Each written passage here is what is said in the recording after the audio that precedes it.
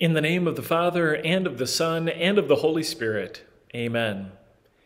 You and I live in a land that is still quite tolerant of our faith when compared to the Roman Empire at the time of Peter. At that time, Emperor Nero was in power, and he was emperor who started the first empire-wide persecution of Christians.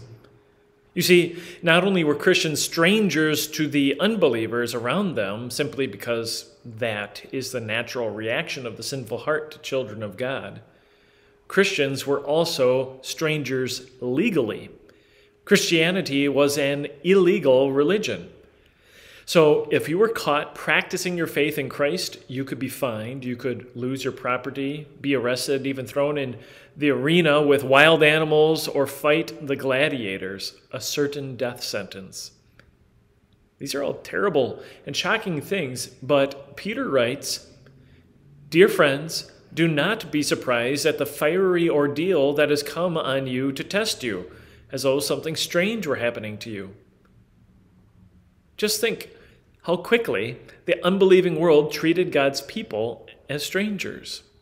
The first brothers ever born, Cain and Abel, show us what would be the standard until the end of time. Cain fell from faith, and because he hated God, he also grew to hate his brother Abel, who belonged to God through faith.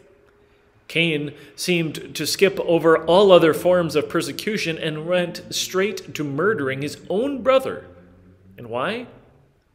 Because to him, Abel was a stranger. Abel did not belong to the unbelieving world like he did. Friends, you and I, we are strangers here, so it is not strange to suffer.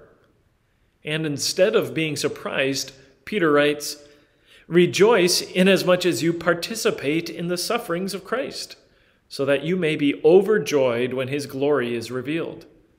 If you are insulted because of the name of Christ, you are blessed, for the Spirit of glory and of God rests on you. If you suffer, it should not be as a murderer or thief or any other kind of criminal, or even as a meddler. However, if you suffer as a Christian, do not be ashamed, but praise God that you bear that name." Now, Peter isn't saying that we rejoice in the pain of suffering. There's no joy in pain itself. Pain is just pain. We rejoice because in little ways we share in the same suffering Christ, our Savior, suffered.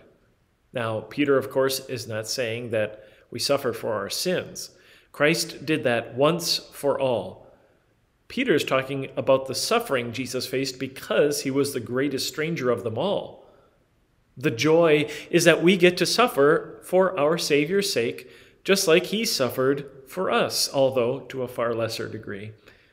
We are blessed because we suffer pain with Christ, marking us as Christians.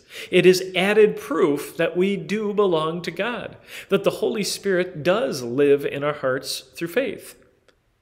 We rejoice because we are promised that one day we will be overjoyed when God's glory is revealed on the last day, when Jesus comes to take us home.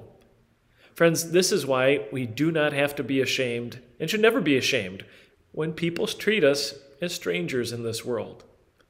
Rather, praise your God that you bear the name of your Savior. You are a Christian. Amen.